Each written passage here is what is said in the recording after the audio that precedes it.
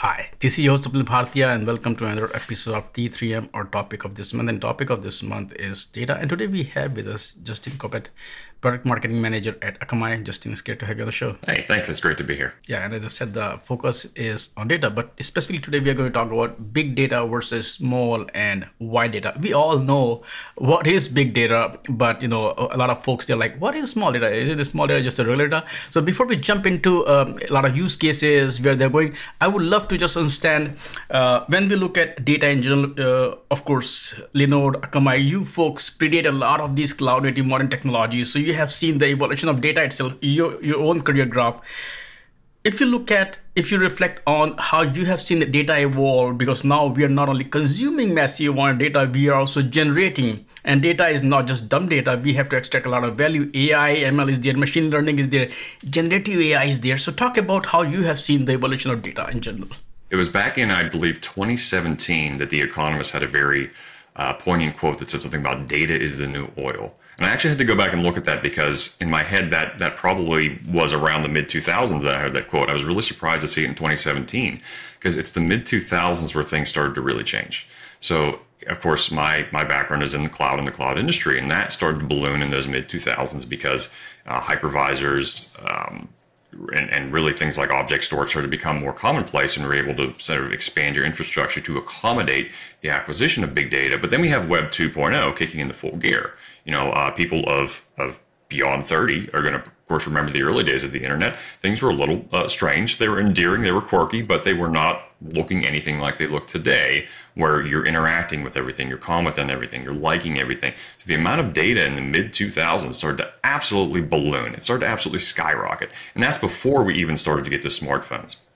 The amount of people with internet access, the amount of people with downloading apps that are some maliciously, some not. They're always tracking everything that you do. We are not in any shortage of data, which is why I always thought that I heard that quote, I remembered it. I always thought it was a little older because by 2017, we had IoT devices, we have wearables. My wife wears a Garmin that knows how much she sleeps. You have companies like Target that can look at your receipts, especially if you're using one of their promotional apps, they can start to tell you what types of things you purchase and recommend other purchases beyond that. There's the classic story of a father who got stuff in the mail addressed to his daughter about pregnancy. And I said, she's in high school. Of course she's not pregnant. But they knew based on her shopping habits, they predicted it. And he later apologized and said, yes, she's due in September. So the amount of data has skyrocketed. The variety, one of the V's in big data is the variety. And the variety of data, we are at no shortage for being able to find information, and you really, it's up to your choice. And what to do with it is becoming more of a challenge than where to get it. Thanks. And as you're talking about some of these use cases, can you also talk about when you look at the whole AI, ML, of course, generative AI is there. Traditionally, of course, that's what it is. Data is the fuel that powers these things. Without data, none of this actually matters.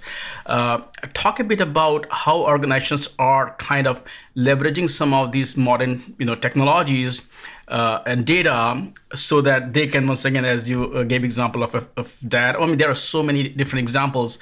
So that because data itself has no value, you have to extract value from the data. So talk about how companies are using different technologies to train their models, extract value from the data that they're collecting. So the biggest example that we all know about at this point is, of course, ChatGPT and their learning models. And that is an interesting one because the amount of data they needed was only in the gigabytes, I think, which is somewhere around 300 to 400 gigabytes. But that is text. So the amount of text that they had to feed this model, and it required a significant amount of memory and computational power, so more so than storage. So again, that's where it comes back to depending on what you're doing. But in the case of anything with text, you're still looking at gigabytes worth of data and finding it from a variety of sources to be able to train your language models to be able to respond to human. There's countless billions of different parameters. There is something along the lines of 175 billion parameters. And it was actually 570 gigabytes of data from books, sources, Wikipedia, websites, articles. One of the big things going on right now is there's kerfuffle at Reddit. People are very upset with some changes to the site. And one of the reasons is they're going to be using that site more to sell their information to training large language models. They want a piece of that. That's one of the reasons their API has changed. So that's one example. And we look into things like images, medical imaging, being able to process thousands and thousands and thousands of images, charts, to be able to make a diagnosis, to be able to say this is or is not cancerous. And right now it's being able to help doctors, and ideally not exclusively gone without their view. But those are the types of things that we're starting to see so far. Thanks for explaining that. Now I want to talk about like changing gear and talk about something totally different, as you mentioned earlier, was which is small and wide data. As Gartner predicted that by 2025, 70% of organizations will shift their focus from big data to small and wide data. I mean, of course, we all know what big data is, but small and wide data is not very well understood, and you have also written about it. So I would like to understand from you what is small and wide data and how different it is from big data, and then we'll talk about how, why, and where it's going to see adoption. Sure, yeah, it's something that's very interesting. It's becoming more of a, I'll say it's a philosophy, and there are some models that have to change to be able to accommodate this, but they're also two separate things. So we have small data, which is, of course, smaller than larger data, and we're usually talking about, rule of thumb, data sets with less than 1,000 rows or columns. And easily to describe, that's megabytes over exabytes of data. And that's where you focus more on analytical techniques that look for useful information. So there's always more of a human element here. And wide data, which, you know, these are different, but they're often used the same. It's about the variety of sources. And that's where we find a good example, like in retail, where you may have hundreds of thousands of customers, and maybe some of them have only shopped at your store once or twice. So you have a wide amount of sources, but the amount of data you might have from each individual one could be very small, and you're able to analyze their shopping patterns based on that. That's one example. The area can kind of start to blur. So we can see at that point where combining the two, when we're looking at larger groups of data sources with less data in each source, and quite frankly, spending a bit more time with what we have. And these can even be things like meeting notes, surveys, receipts, or even medical charts. A study run by Harvard Business Review showed that having their coders actually work to train the AI on a small set actually improved larger models to begin with. So the two can work in tandem. And that's one of the interesting things that we're seeing here right now. And companies are being able to get more uses in that. What kind of adoption, what kind of industries, what kind of companies are leveraging small and wide data? There's two ways of looking at it. There are companies that are looking to get into the data game, but they quite frankly just don't have the budget, the capacity to do that. It's the infrastructure costs are incredibly high, as well as the expertise that you need to do that. Not to say that small and wide data analyst doesn't require expertise as well. It's a different set with some overlap. But that's one of the biggest ones, because people want to be involved and they want to get into this industry without having sort of that highest of high thresholds, where it has to be the largest of large enterprises, like something like IBM with insane amounts of computational power at their hand that can be able to do it. They want to be able to make their own predictions.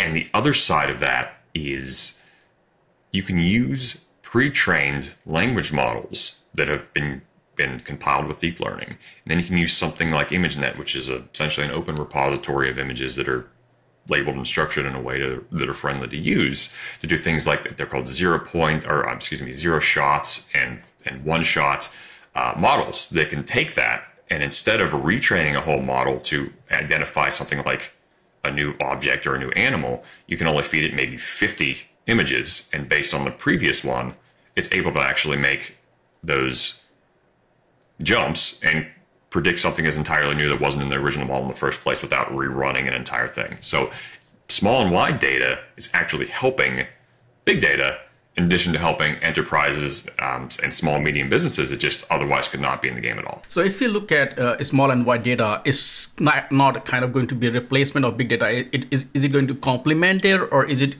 filling a lot of gaps, as you said, when it comes to big data? It's going to fill gaps. It's going to complement it, and it is going to allow people who have never been able to even sniff the industry in the first place to get involved.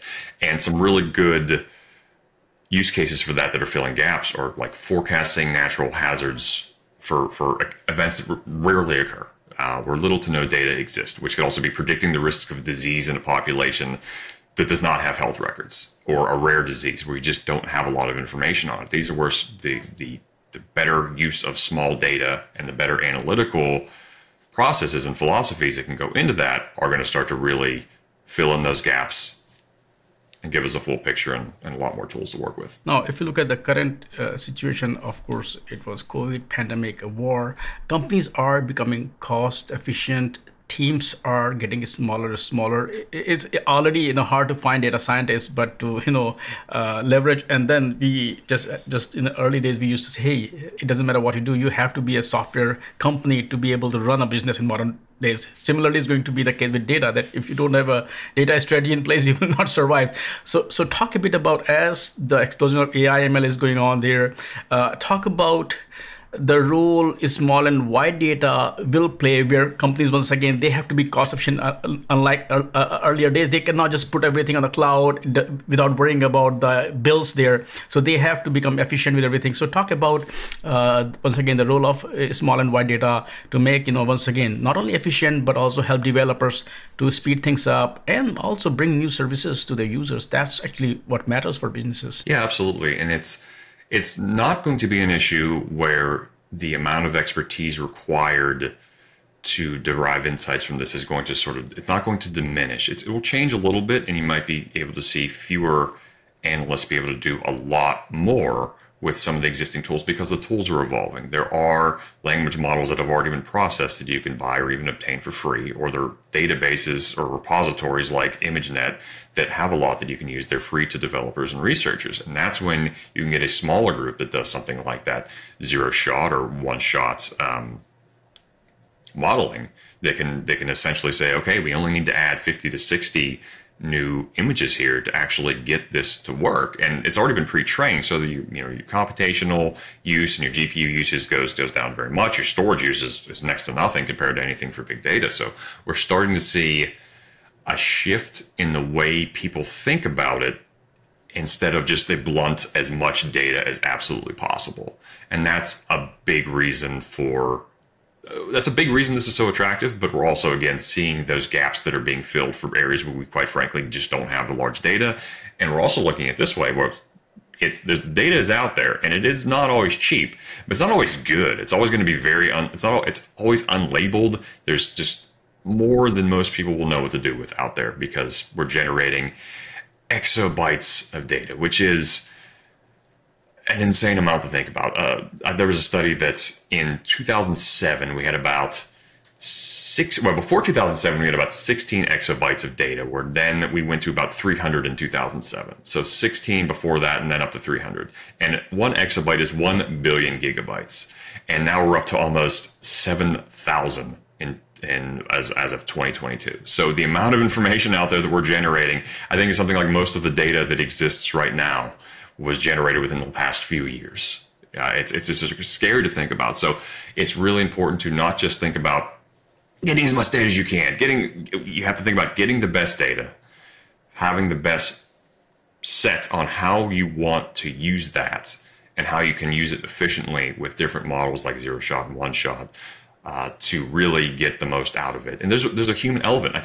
Ironically, I think we're going to see more of a human element in this. People are saying, no, AI is going to do all of it. Well, AI is doing a lot of the grunt work to provide those deep learning models that are then available for smaller teams to use, to provide less information to tweak, to adjust, to add a little bit more.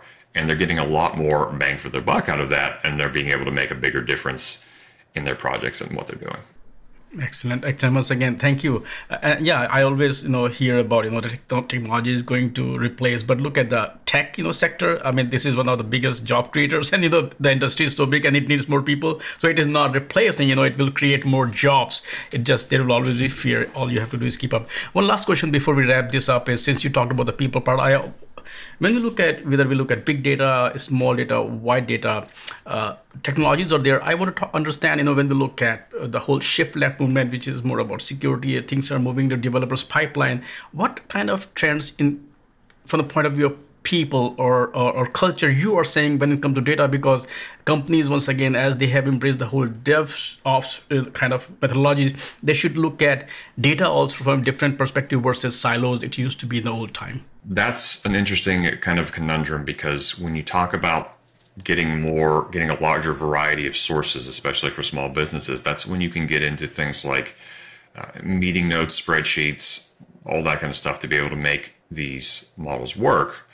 But then again, you're also is that intrusive? At what point is it okay to derive from that wide of a group of sources? When does it get a little strange? So in some cases, I think transparency is very important to make sure you know what you're doing with what people's data is going to do within your company. And of course, it's going to vary so much by industry. If you're a big data company or even an analytical firm that works with smaller data, that's a little different. But for example, the medical coding study I read, the nurses and the nurse practitioners were working along with these models to be able to sort of help train them. There's a human element behind even the largest, most sophisticated AI models right now, where we have to show essentially when the systems are doing well. There is a point where it is reinforced, where we have to reinforce and say your data is good, please keep doing that, and it's able to adjust its algorithm accordingly.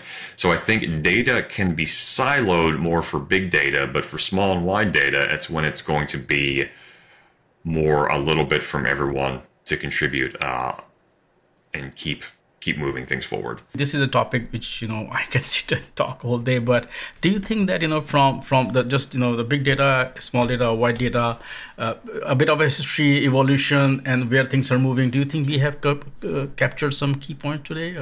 What are your thoughts? It's important to understand that while, as you mentioned before, a lot of people think that AI means less jobs, and in some areas it does, in some areas it doesn't. That's historically how things have gone. I will not be so brave as to predict the future of employment, but I do know that getting more out of the data you have will require more of a human element. How many jobs that translates to, I certainly don't see it being a net negative, that's for sure. And it's becoming more aligned of people who know what to do with it and what to do with the data they're getting, instead of just saying, I need to be the cookie monster for data, just to get as much as absolutely possible and just spam it into our systems. It doesn't work. It only works for the largest of the large companies. It doesn't make a lot of sense, and you're getting a lot of stuff that is not terribly useful to you. So in that sense, I think we are going to see more of a human element. I think we are going to see this boom in terms of needing people that are at least AI friendly is the word you say. Someone who uses these things as a tool and can work with them. I think about Google search engines in general. I go back to a time where I used Lycos once upon a time, and that's a tool to find information. Just like an AI chat tool today, you don't just take that and say this is factual. I Google and find and research articles, and I get them from sources and I validate them. And people who are going to be able to work with things like ChatGPT are going to be in a better place, and they're going to be able to be, quite frankly, way more efficient than they would have been beforehand. That's the same with deriving information from big data. People who are going to be able to be like those medical coders that I mentioned and help to train these models and then use them to improve their jobs are going to be the future. Justin, thank you so much for taking time out today, and of course talk about big data, small data, and wide data. And I would love to have you back on the show. Thank you. Excellent. Thank you. Very happy to be here and to talk about this amazing subject.